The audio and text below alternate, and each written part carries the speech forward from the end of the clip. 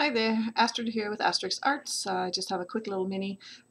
This was driven by the paper I found, actually. It's this little paper pad. Oh, little, it's 12 by 12. Cheekee Monkey. It's from Hobby Lobby.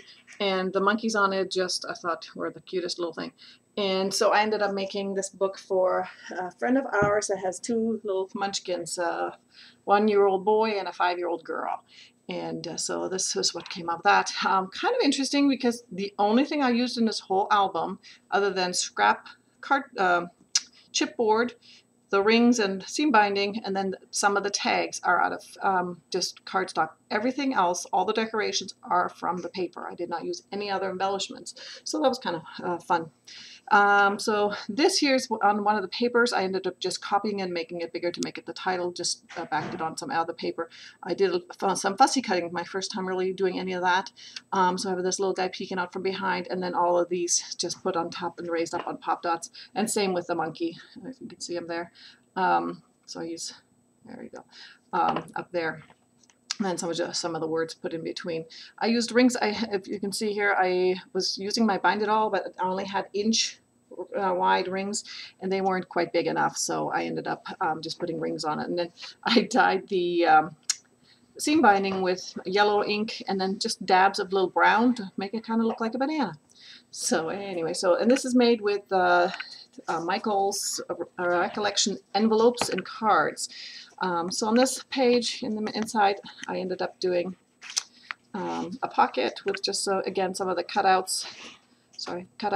I made 2 tags, and that's, you can see there, I put their names on it to designate that this book is for them. Did a lot of the little cutouts to put on the tags. These little tags are the journaling tags. I stamped the back. One of the pages comes just, it's all these little circles, and I used my 1-inch punch and punched them out and used them as tab pulls.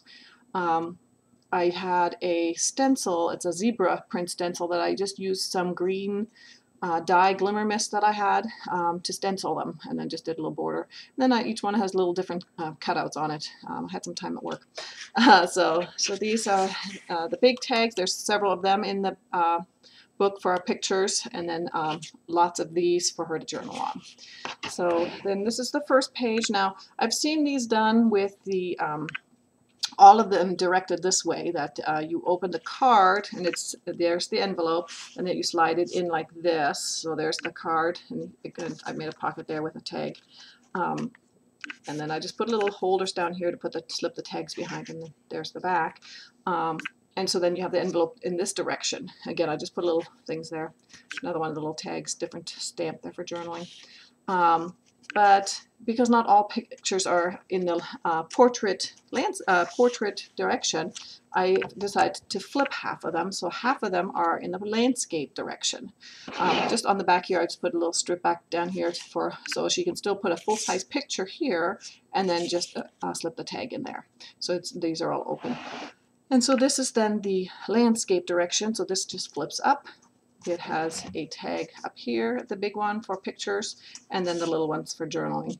And again, there's a pocket. So this slips out the top part, there's the bottom, and then this is the front, of course, and there's the back. I'd left them plain to keep it slim in the envelopes. So this slides back in there. And then again, the little tag holder down here. This is one of the bigger tags. I think I just used 1/8 or a couple of 8 by 11s to make all these little tags out of. Actually, I think I only used one.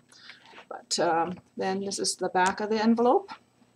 And again, just a tag there. And as I said, she could slip a whole picture there and then just put this in on top. Again, so I'll just go through this because the design is the same. These pull out. And then there's the tag. And this is the back of it. I just love this paper. I had so much fun making this. Actually, and I used every little piece. Anything that didn't fit on the pages, I used for these little tag holders. And then these are the papers I used as cutouts. I don't know if you can see it. Yeah, there you go. Almost all the papers have some kind of glossy accent. So on this one, it's the leaves and the bananas. This one's actually plain. So the banana cutouts are coming from this paper, I believe, and some of the words as well. And so this one here flips up in the pocket there. That's on this one, on this paper here, it's the flowers that are shiny. I love the bamboo paper, that's why I used it on the inside front. So it goes back in there, and then there's the plain back. This one here with all the crazy sayings, it's a matte finish, but because it's busy already. And then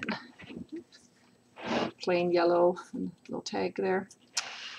And this one here, so that's where most of the monkey faces come from, is this paper, and they're all shiny there. There you can see the glimmer. And those. I think there's room for over 36 pictures in this album. So then this is the darker version of the print. And on this one here, it's the flowers, again, that are the shiny. And the monkeys there. And I love this one. Their little round bellies and silly faces are just too funny. Oh, that's right. On this one, it's the hearts and monkeys that are shiny. And then the back of the last page is just very simple, with the little monkey face there. Monkey business. And then on the back, I just left these plain for her to do whatever she wants. And then again, one of the little journaling tags and just some cutouts here. And I left the back very plain, just my logo there. So, like I said, it was a quick little album. It was a lot of fun to do, and I'll be making a second one for my own. And I hope you enjoyed the video. Let me know what you think. Talk to you soon. Bye-bye.